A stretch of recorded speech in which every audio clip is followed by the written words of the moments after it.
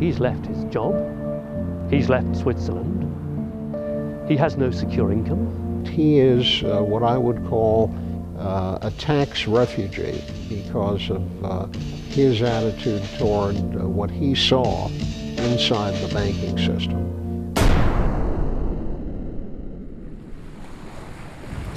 I mean, I worked in Cayman, I had exposure to the BVIs, Bermuda, Guernsey, Jersey, Isle of Man, Mauritius. Those governments are criminals. They are aggressively promoting crime in other countries. He's a perfect example of a whistleblower, a man who realizes that something he is doing is in fact fundamentally unacceptable. The quality of the data that Rudy published on Wikileaks is very high. And the paperwork needs to be looked at and examined and investigated properly. An entire industry based upon secrecy is under threat. And these people are responding the only way they know how, which is to attack the people who are trying to degrade that secrecy.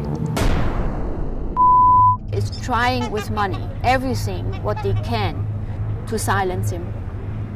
This is psychological warfare on a family, and we complained with the police, nothing happened.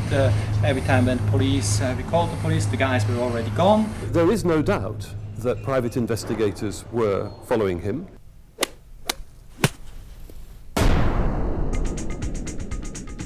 Make mistakes, that's for sure. I think he was completely unprepared to play this role of whistleblower, and it's taken him literally years to work out how to do it. It took him a long time to kind of develop a new thought and to get out of the anger and to see a light in the end of the tunnel.